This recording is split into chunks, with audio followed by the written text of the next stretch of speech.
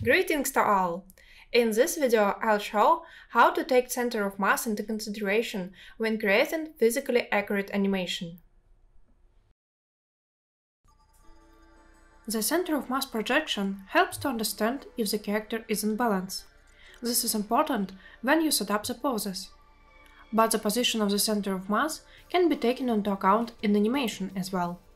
Let's try to make a simple animation by using the center of mass as a reference. It will be an animation of a character rising from the chair. We can use a simple model for this animation, but we can actually make it even simpler than this. For this animation, I would advise to ignore the character's arms, so we won't have to pay attention to them and could focus on the back's movement. But in this case, I can't just hide the arms from view. Look, even if I hide the arms, they are still influenced by the body. When I move the character's torso, the arms too change their positions. And this is not what I want, because they would affect the center of mass as well.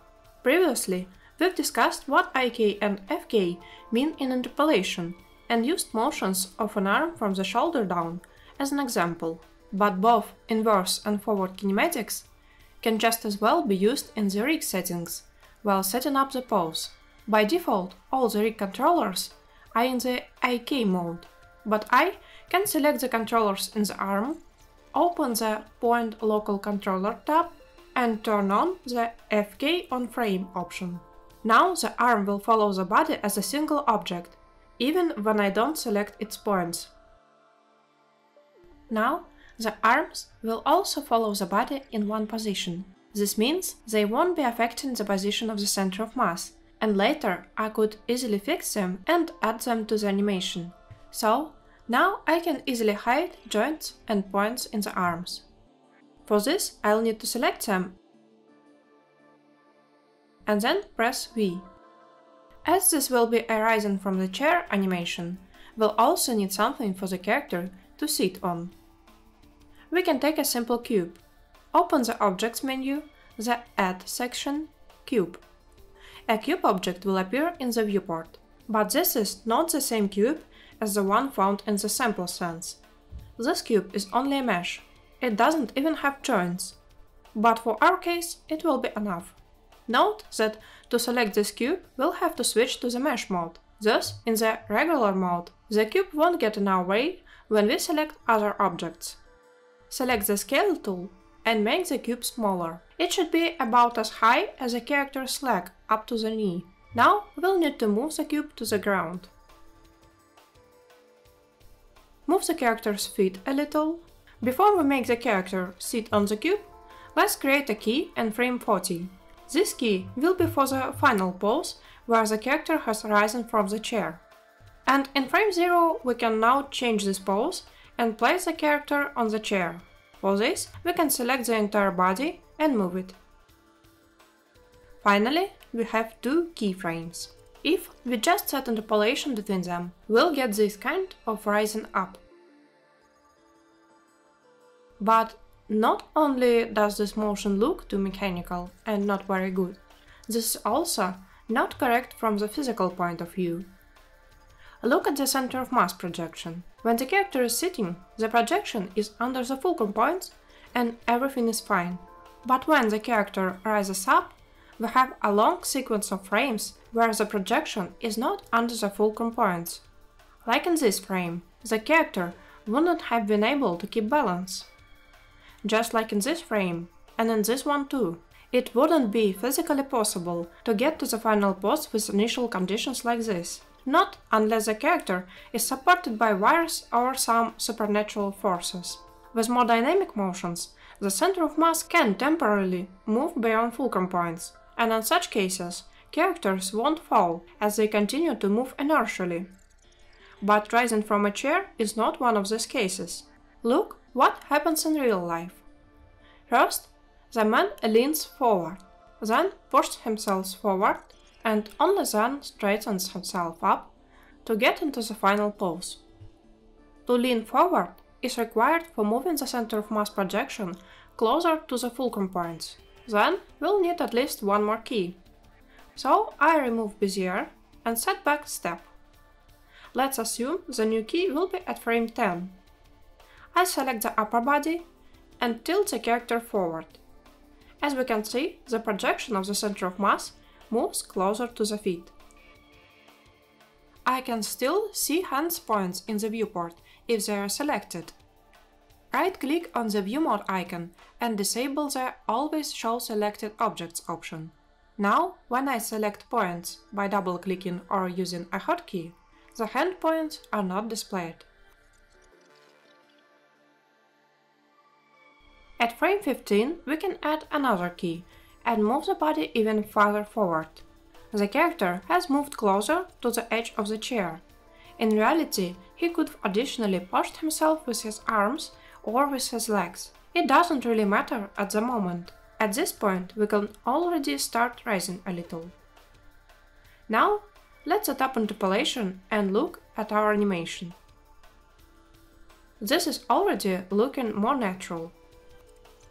Now, let's see the trajectory for the center of mass. This is one of the most important trajectories for creating physically accurate animations. The smoother it is, the better the animation will look as a whole. Let's fixate the visualization for the trajectory and the interval. So, now we can see the trajectory of the center of mass makes a small arc. Also, on these frames, the character probably leans forward a bit too much. He doesn't look balanced, and the projection of the center of mass is close to the toys. It'd be better to straighten the character a bit. So, I create a new key and move the character's body backward.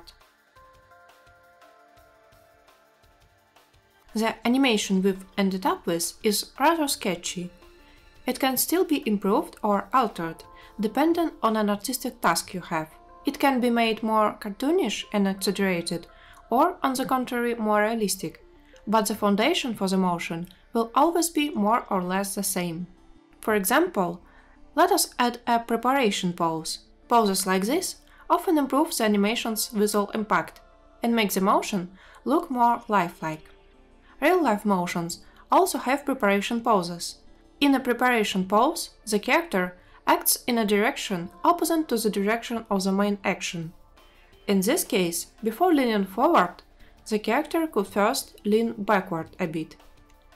This way, the character sort of allows himself to gain more inertia before the main action. Let's see if the trajectory is even. I would like the character to accelerate closer to the moment of rising up, and then to decelerate only at the end of the motion. First, I can adjust the position of the character's body. Second, I can change the timings.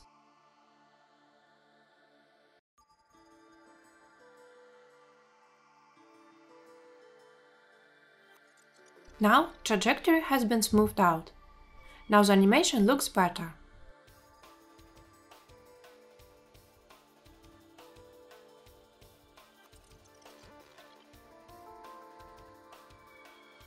Another detail that could help to liven up the animation: the character could move the feet closer before rising up. This looks natural and, once again, helps to move the projection of the center of mass to the fulcrum points. I've moved the leg on this frame, but I don't want it to slide back later. I need this leg to retain its current position on all subsequent frames. For this, I can select the leg, press Ctrl+C to copy the points positions on this frame, select the interval, and press Alt+Ctrl+V. The Alt key in the combination means that the same position will be copied onto every selected frame. Only this time I forgot to disable the interval fixing button, so the leg's positions have been copied to every frame, including interpolation frames. And I don't currently need this. I want interpolation to be automatically recalculated when I change something on a keyframe, so I'll just set it back to Bezier. And disable the button, just in case. Finally, we can add the arms to the animation. Press Alt+V to make all hidden objects visible. Also, before editing the arms positions, we should probably switch them back to the IK mode. Now, we can go over the keyframes and add motions to the arms. This is why observing trajectories and projections of the center of mass is crucial while creating animation. Of course, you can try to just copy a reference, but what would you do if your character's proportions differ, or if you'll need to somehow alter the motion? For cases like this, it is monitoring the center of mass that can help.